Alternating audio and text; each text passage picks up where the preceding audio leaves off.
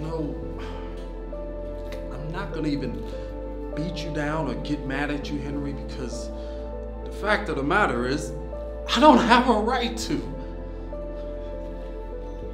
You've believed this your entire life, and I respect the man who sticks by his beliefs.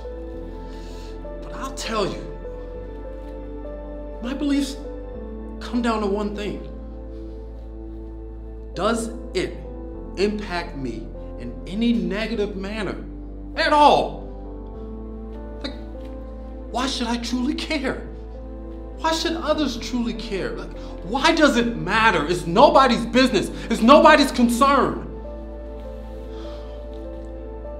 For too long, people have been trying to rule and control the lives of others. For too long, people have been trying to say, this is what you can do, and this is what you can't do. For too long, people have been trying to play God. I'm not God.